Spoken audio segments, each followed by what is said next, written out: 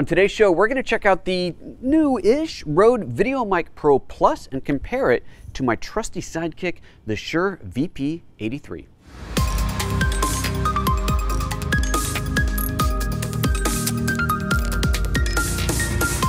Good morning and welcome to PhotoJoseph's Photo Moment, the first live 3 times a week show here at youtube.com/PhotoJoseph every Monday, Wednesday, Friday, 9:30 a.m. Pacific. Incidentally, the Monday show, I'm going to start making that a regular afternoon show. A lot of different reasons for that, but we're going to do the Monday show in the afternoon starting probably when I get back from India.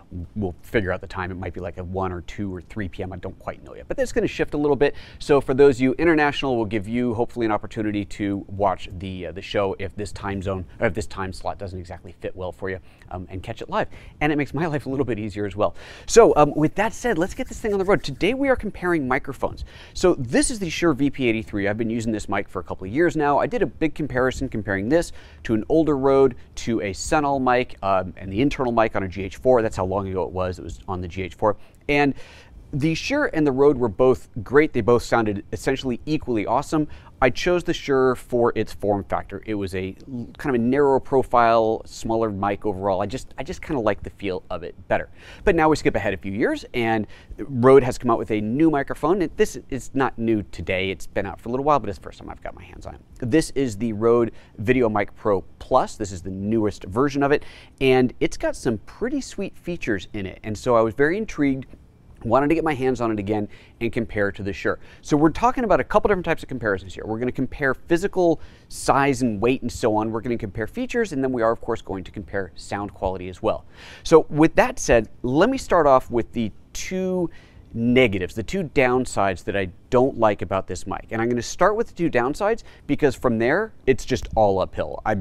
Spoiler alert, I'm really liking this mic, but there are two things about it that I'm not super thrilled about. So let's get those out of the way. To start, it's the size. And you see the size comparison between the two. The RØDE is definitely a larger, physically larger microphone. It's a wider profile. Even with the dead cat on the SHURE, it is still a larger mic. And if I take the dead cat off, then the SHURE really does show itself to be quite a bit smaller.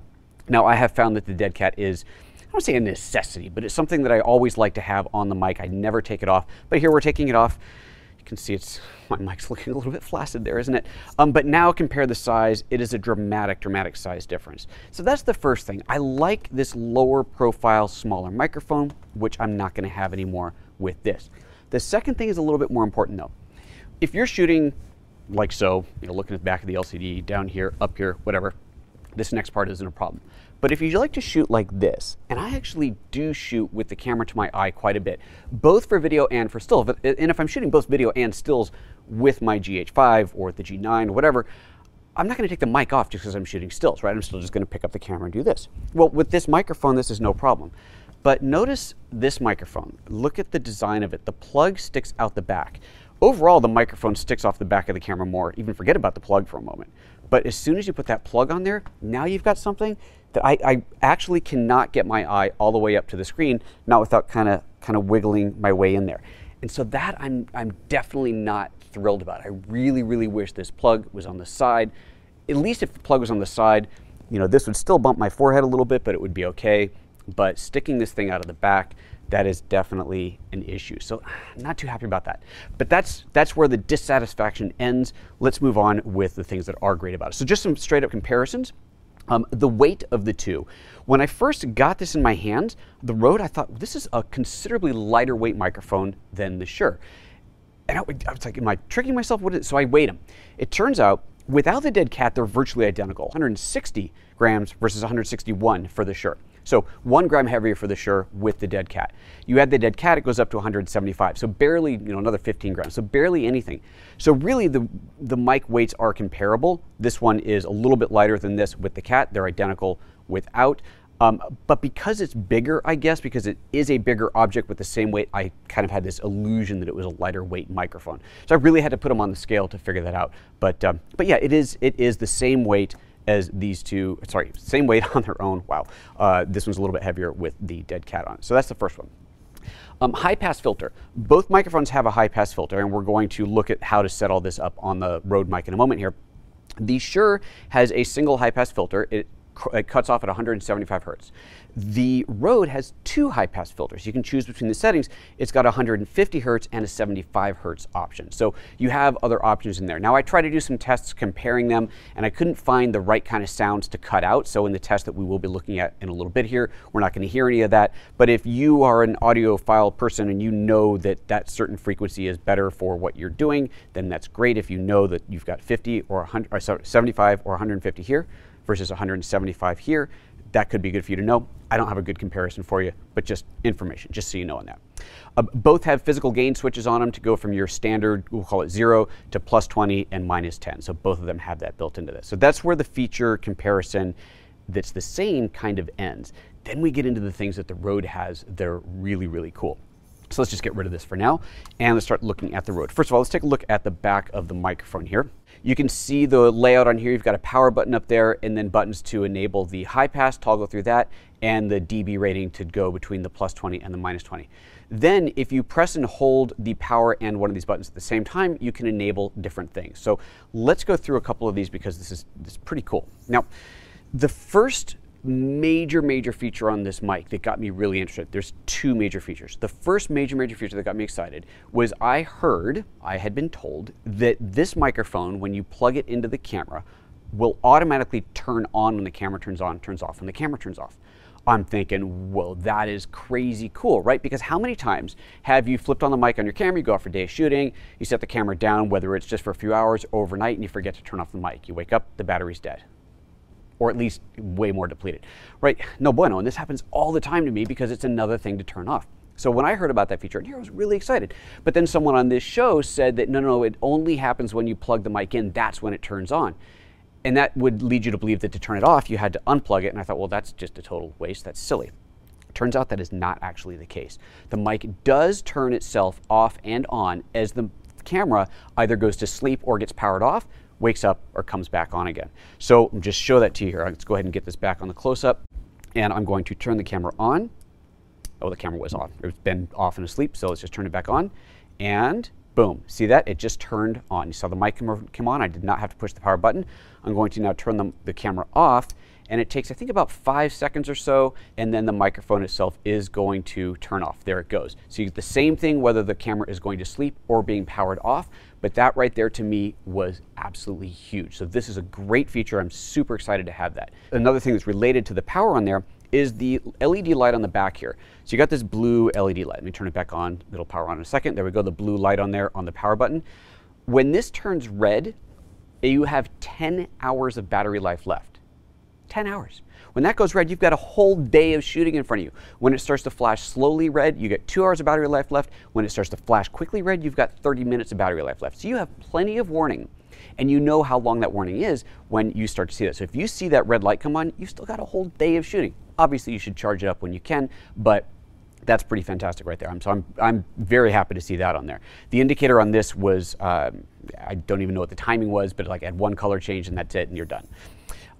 Speaking of the power on this thing, if you've ever used a Rode VideoMic Pro before, you know that getting the 9-volt battery in and out of this thing was an utter nightmare. I don't know why they made the door so hard, but it was really hard to get into. This now has a much easier door to get open and closed, and it comes with a rechargeable battery pack. This is the rechargeable battery pack that comes with, however, it is the exact same size as 2 AA's. So you can power this thing with 2 AA's, or you can use the rechargeable pack. If you're using the rechargeable pack, slide that in there. Look at that, it's in, it's closed. For those of you who have the older version of this mic, you know how much of a relief that is. There is a USB port on the side, plug it in, charge it up. So charge it from your computer, your iPhone charger, whatever. Same thing as any other USB charging device. So there's that. Okay, let's get this mic back on here. And now that I've pulled the battery out of it, and take the battery out, it definitely turns off.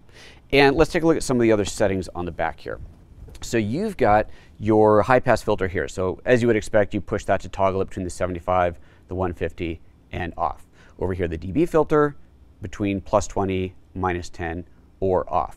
Now you'll notice something else here. See that little tiny indicator with the 2 different size lines on it and then the green light next to it? This gets into the second feature that I was really excited about. Now, as we're going to see when we get into the tests, it's not as critical as I thought it was, but it's still an excellent feature to have. And that is that this microphone will record a safety track. These are mono microphones. When you plug them into a stereo camera like the GH5, you have your mono track split among left and right. So you get the same thing on the left and right channel. What this microphone will do when you enable the safety track feature is it will record on the left channel or right channel, I forget now which one, but anyway, the alternate, it'll record one at full strength and one at 10 decibels quieter. That's your safety track. So if there's some big peak, a yell, a clap, some loud noise that peaks out the mic, that peaks out your recording, you will have a safety track to go back to. Now this does mean when you're editing that you have to go into your editing software and enable it, switch it from stereo to mono or dual mono, disable the track that you don't want, but so it's a little bit more work, but you have that safety track, and having that safety track is absolutely phenomenally huge. To activate that, all you do is hold the power button and this button at the same time. Just press that and you see the safety track is now disabled. If I do that again, it will be enabled. Incidentally, the auto sleep, you can turn that off as well. So if you don't want it to automatically go to sleep, you can turn that off as well. Okay, I think that's everything on the physical features that I wanted to go into. There's a couple other little things about it, but that's the critical stuff. Now let's get into an actual audio comparison. Before we do that, I want to remind you guys that the way that we operate on the show is by what we call a value for value proposition. That means if you feel like you have learned something today on this show, I would most certainly appreciate it if you consider putting some value back in. You can do that by going to photojoseph.com/support. You can see all the different ways that we do that there, including becoming a member of photojoseph.com. As a member of photojoseph.com, you have access to unlimited streaming of all the live training, discounts and other stuff in the store, as well as the Business of the Business interviews, which number 3, I promise, is coming out very, very soon, and also access to a private Facebook group where only the members have access to, and it's just a way to communicate with a much smaller group of people and with me directly as well. So with that said, let's move on. Okay, so now we're going to listen to the comparison test. I'm going to keep switching back and forth between my camera here and this video that I've prepared and explain what's going on. So comparing the sound quality between the SHURE VP83 and the RØDE VideoMic Pro Plus. First test, both mics and cameras have the same settings. Now the RØDE, just as it is, the RØDE is recording about 6 decibels quieter. Just setting everything equal, the RØDE is about 6 dB quieter. So throughout this test, I have leveled out the levels in software, adjusted the gain in software to make sure that the dialogue was at a consistent level. This is just a very real world type of a test. I'm not saying, oh, this camera records quieter, this mic records quieter. That doesn't actually matter. What matters is once we get them level, how the background noise is, how any peaking, clipping, and so on might be. Oh, incidentally, I forgot to say, if you're watching live, we are going to do the Q&A at the end, of course. If you're not watching live, then once you get to the end, you'll have access to the Q&A video. You'll see where that's linked to. If you've got questions, make sure you put @PhotoJoseph in front of them, and we'll get to those momentarily. Okay, so back to this. So the RØDE records about 6 decibels quieter, so I have raised the RØDE 6 dB or wherever it needs to be throughout this video test to compare. All right, let's have a listen. This is a test comparing the SHURE VP83, which I've been using for a couple of years, and the new RØDE VideoMic Pro Plus. So a couple things we're testing here. First of all is simply audio quality. How does it sound? Both are set to their neutral 0 point. Both cameras are within arm's reach of me, so as if I was vlogging and holding the camera out in front of me. And the limiter is enabled on both cameras. Currently, the RØDE is not set to record audio separately onto different channels at a different level with a safety track. We'll test that out in a moment. But for now, we're just listening to the straight up audio quality. Okay, so there you're just hearing the two mics compared. You can form your own opinions, obviously. For my use, I kind of think the RØDE sounds better. I think it's a little bit less background noise. It's a bit better isolating. It has a little bit more rounder tone to it. I just think it sounds a little bit better. So I was very pleased to see that. It just, nice, it sounds a little bit better. All right, let's move on. So this next one is with a safety track. This is a safety track test. So we're recording both to the standard and to the -10 dB on the other side. The limiter in the camera is still turned on. So in your camera, and this applies to basically any DSLR, obviously I'm using the GH5 here, you have a built-in microphone limiter, which is ideally going to prevent your microphone track from peaking. Even if your audio does peak and the mic isn't limiting it, hopefully it's going to get limited in software in the camera. That's the idea behind it. So for the moment, we have the limiter still turned on in here. I also, in the edit, I switched the RØDE track to dual mono so I could grab the single track that I needed. One of the things that means when you go to dual mono and then you disable one of the tracks is you have to gain up that track because you no longer have 2 tracks playing back, you only have 1. So right up, you're gonna have to raise it up another 6 dB. That's fine, that's just the way that it is. So again, as stated before, the levels on these tracks are always raised or lowered to make sure that they are even, so the dialogue that's coming through is hitting the same audio levels. What we're listening to here is for peaking or clipping in the soundtrack. This next test is about the safety track. So on the Rode right now, we're recording with the safety track, meaning it's recording one channel at 10 decibels quieter, whereas on the Shure, we don't have that feature. The audio limiter is still enabled in both cameras. So now we're gonna find out is if I get loud, if I get too loud, if I shout, if I get too loud, if I get loud, if I get too loud, if I shout, if I get too loud, if I get loud, if I get too loud, if I shout, if I get too loud, is the Shure mic that has the limiter on the camera able to save us, or do we need the safety track that is on the Rode? So what we just heard there was no peaking. So we didn't hear any peaking, any distortion. Now, this could be a combination of the limiter that's built into the camera, or maybe just the mic wasn't quite loud enough. So what we're looking at now is the safety track test with the camera limiter is off. So I've disabled the limiter in here. So the limiter was kicking in before. Now the limiter is turned off and we have that safety track enabled. So we're going to play this back and you're going to hear that there is no actual peaking or distortion. So this test isn't going to show us much, but this is just what it sounds like with the limiter off. Now the limiter has been turned off in the camera. I can see both microphones are getting close to the top, but neither of them appear to be peaking. So I'm going to go ahead and crank them both up to +20 and repeat this test. Okay, so as I said earlier, we're going to be repeating that test because when I just turned off the limiters, the mics were both set to 0. It just wasn't really loud enough to get any peaking in here. So for the next test, I take the microphones up to +20 and we still have the limiter off. So here, both mics are at +20 now. Both microphones are now recording at +20. I can definitely see that the Shure is peaking. The limiter, of course, is off on the camera. Meanwhile, over on the Rode mic, the right channel is peaking, or rather the left channel is peaking, while the safety track on the right channel is not. Meanwhile, over on the Rode mic, the right channel is peaking, or rather the left channel is peaking, while the safety track on the right channel is not. All right, so here we learned a couple of things. First of all, the Rode mic with the non-safety track, the standard track, compared to the Shure mic, the clipping that was happening was much less dramatic. It was a much softer, it was still clipping, but it was a much softer clipping. Second, we learned that the safety track absolutely saved our bacon here, because the safety track, that was the third one that we heard, sounded absolutely perfect. So we had that there as a fallback. But what I think is really interesting is that the hardware limiter that was built into the camera was doing such a good job before that now we want to find out, well, do we even need to have the safety track? Or is the limiter that's built into the camera, and again, here we're testing on the GH5, so I can't vouch for any other camera out there, but is the audio limiter that's built into the GH5 good enough so we don't have to worry about the safety track? Let's find that out next. So the limiter is turned back on, and both mics are still at +20. We are still at +20 on both microphones, however, have re-enabled the limiter on the camera. So we are now really finding out how good the limiter on the camera is.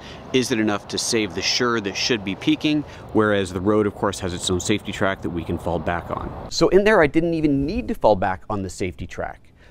Both microphones were at +20. Both cameras had the hardware audio limiter enabled. And that basically what that meant was that we didn't need the safety track, right? The levels, the peaks that should have been so loud, that were so distorted on the previous test, were no longer there. So the hardware limiter did an amazingly good job in the camera. That is phenomenal. The drawback, what we lost from this, or well, gained technically, is the noise floor came up. So there's a lot more background noise. The good news is, though, that we don't have the distorted peaks. So what I would say to that is that you still don't want to just leave your camera at +20 all the time, your microphone at +20, because then, like I said, your background noise gets raised up quite a bit more. But if you do have it at +20 accidentally, as long as you have your hardware limiter turned on in the camera, you may not have any peaks. You may not have a problem. That's pretty fantastic. So I thought that was pretty special. Okay, let's move on. So now a wind test. This next test is a wind test. Now neither one of the microphones has a dead cat on them right now. We're gonna find out how good the foam is, the built-in foam, and then we'll compare that to the dead cat. Unfortunately, we do not have a windy day. We do, however, have cardboard, so here we go.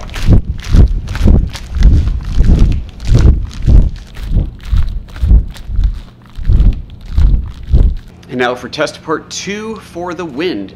The Shure now has a dead cat on it. The Rode still does not, because the people at Rode say that the foam is dense enough that you shouldn't need one unless you're in a really, really windy situation. So let's give it a try. It's funny, I can really see the fur moving on the dead cat.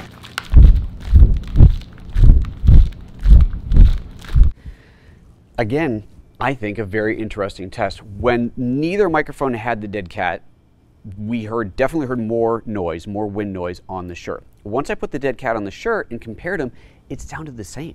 So I'm going to say that the Rode without a dead cat is just as good at blocking noise as the Shure with the dead cat. Now you can get a dead cat for the Rode, of course, making it even better.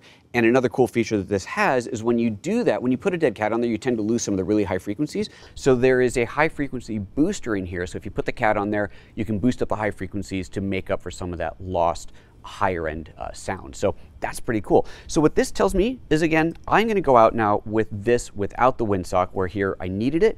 And I think I'm going to have just as good audio, and in many cases I think actually better. Like I said earlier, I think from my ears that it sounds a bit better. I'm very, very interested to hear what you guys think, which is exactly what we're going to talk about in the Q&A. So we're about to start the Q&A. So for those of you watching live, as you know, just hit that hit the chat in there, put @PhotoJoseph in front of it, so I know that there is a question or something to talk about, and we will get you up on the screen in just a moment.